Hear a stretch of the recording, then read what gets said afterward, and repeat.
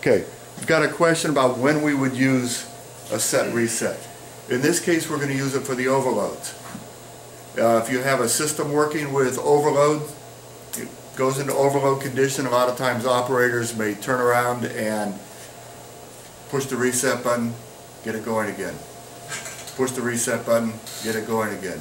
The resets will reset faster than what the motor will cool down. So they could end up burning up the motor. In other companies, when you have a overload condition, you'll want to document the fact that what caused the condition hasn't been cleared. Supervisor will come in and verify all of that. And so in that case, you'll come in with a key switch. Overload's been reset. The key switch will clear the overload. So you can use a set relay to set the overload condition, and then the key switch to come in and clear the overload condition. Any other questions? If that's on the set coil and the reset coil, you have a little light word put onto it. Is that because that's a light indicator that shows that that coil is activated? On the coil itself on the PLC, the light will turn on and turn off. Oh. The Q1 light on the PLC will turn on and turn off to let you know that either that coil is on or off. Okay.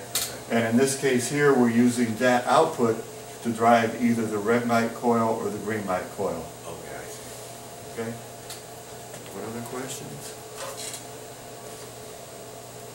So we're not supposed to really hook up the green light. The green light's supposed to be for. No, this is just an example for your example material. I'm not going to do your lab for you.